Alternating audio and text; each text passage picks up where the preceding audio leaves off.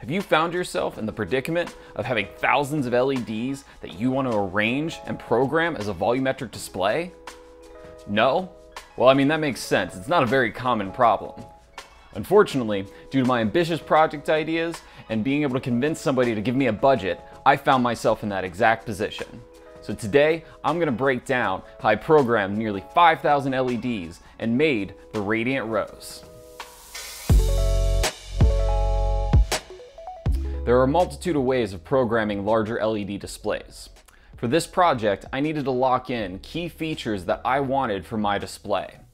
Now, before I started this project, I didn't have a lot of experience working with LEDs, so I had to take my limited knowledge and figure out how I could create this display in a limited amount of time.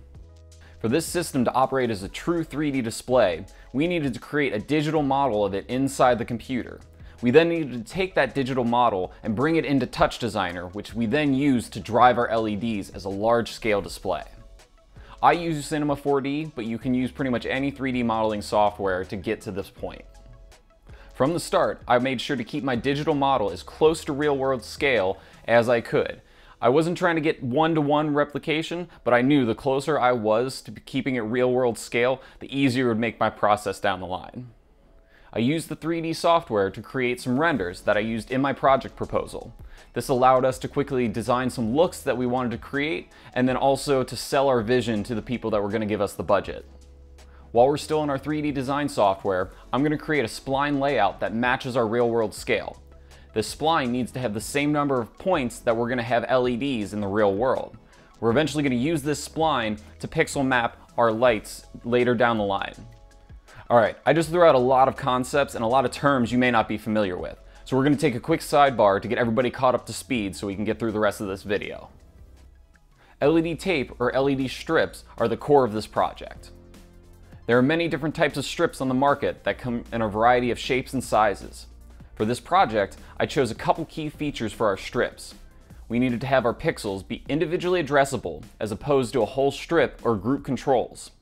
We needed a 12-volt strip since we were running hundreds of LEDs in series and didn't want to deal with the power drop that comes at lower voltages. These strips are made up of a series of pixels. Pixels are built to a specific protocol.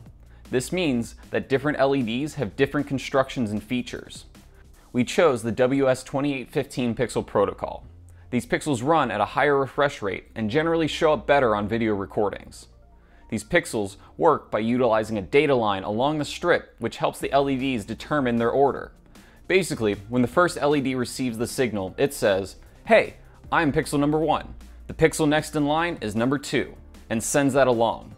The next pixel then receives the signal and says, "Hey, I'm pixel number 2, and the next pixel is 3, and so on down your data line."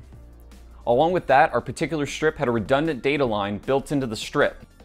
Without the extra data line, we could have run into a Christmas light situation, meaning that if one of our lights went out, the rest of the lights after it would have gone out as well. Now, these strips won't do anything on their own. You need some sort of controller to tell the lights what to do. On the simple end, you can buy a pixel controller that connects to your phone, or you can buy an Arduino and write your own custom program. We used an Arduino to create a test bench that we used to test our bars during production. This controller ran a simple program that would go through the different colors and test each individual light to see that they were working in sequence. Since we were controlling thousands of LEDs, we needed something a little more robust to make sure that we were able to control the entire sculpture. We need a dedicated pixel control board. We're using the Advatech Pixlite 16 MK2. It has enough outputs on it to control all of our lights, as well as supporting our advanced pixel control. That, along with built-in fuses, made this board perfect for our project. Oh yeah, and before I forget, warning, electricity is dangerous. The only reason I'm confident about this project is because I worked with an electrician who looked over my designs and made sure that I was within line. Your project's going to have its own unique power requirements. Make sure you do proper research before you try to build anything. You don't want to hurt yourself or your electronics. Okay, that was a lot. Don't worry about getting it all at once. It took me weeks of research to finally understand the whole concept and be able to understand the nuances that went into this project and use it effectively. So now that we have our designs together, it's time to build our spline layout. This spline object is going to be our digital representation of LEDs. Not only does this give us locations of our pixels in real-world scale, but it also gives us proper sequencing of all of our LEDs. It's really important that this spline has the exact same number of pixels that we do of LEDs, and that it's sequenced in the same way that we're going to sequence our bars. Now I want to make some notes before we get into the next part of this video. When I first started creating this project, I had no experience in programming other than building some basic Arduino programs.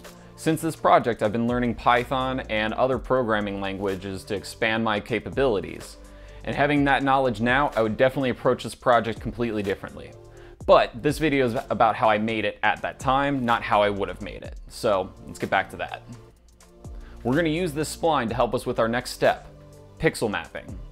In simple terms, pixel mapping is taking an LED and mapping it to an image or a video to run that LED's color. Now with this particular layout of LEDs, there's unfortunately no simple way of mapping the LEDs to a flat image without overlapping. So at this point, I created an alternate version of our spline. This spline, when viewed from above, allowed us to map the LEDs to a simple image without any overlaps. This meant that we could use any image source to drive our LEDs. Using this method, I was able to map our LEDs to a video source, convert that data to the right signal, and then send it to our pixel control board using ArtNet.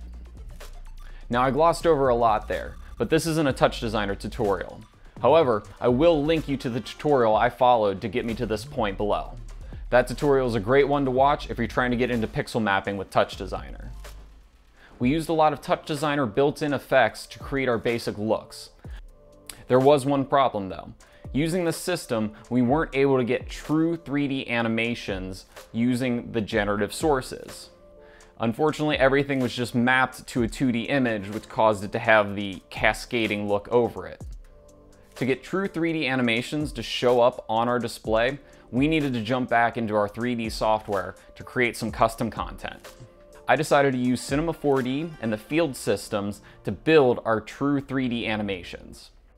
The system I built used shapes going over our spline to create 3D animations. This would then drive a separate system that created a 2D map that we were then able to import back into Touch Designer, which then created true 3D animations scrolling across the display. This system allowed me to create unique shapes and displays that I could easily control and then export for Touch Designer. We used these pre-generated loops along with the generative content to then create our final display that would be showing on the sculpture throughout the night. Our system, while a bit unconventional, allowed us to quickly iterate on ideas and build new things quickly inside Touch Designer. This project truly pushed my skills in many aspects. At the beginning of this project, I had very little experience building electronic systems. Luckily, through perseverance and the help of several skilled individuals, we were able to create a display that was going to light up the night sky. Thank you for walking through this project with me. I know I glossed over a lot of details in this project, so please leave your questions in the comments below and be sure to subscribe so when I answer your questions in a follow-up video, you'll be notified. Now please enjoy some more designs built on the Radiant Rose.